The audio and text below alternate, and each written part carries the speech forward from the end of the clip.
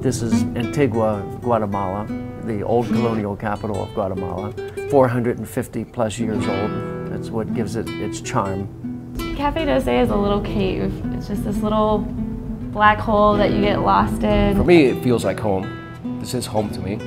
Café No Sé is a piece of art. This bar has something that is not, it hasn't been lost, which is that it's like a second home for anybody that comes here. Any night can turn into be the story that you'll always remember and always be talking about.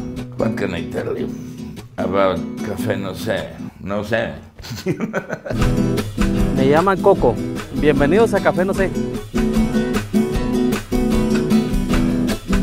Front bar, you get live music. Back bar, you get cocktails, and through the fridge door, you got the Mezcal bar. Mezcal is the oldest liquor in the continent of America. The Mezcal bar is attached to this bookstore. Sometimes people come in here and then they peek over those doors and they say, I was just in there last night. That's the Mezcal bar? I work for a bookstore that's owned by a bar. You get from millionaires to deadbeats, politicians to poets. It's an extraordinary place that will open your eyes to a lot of things and accepting a lot of things.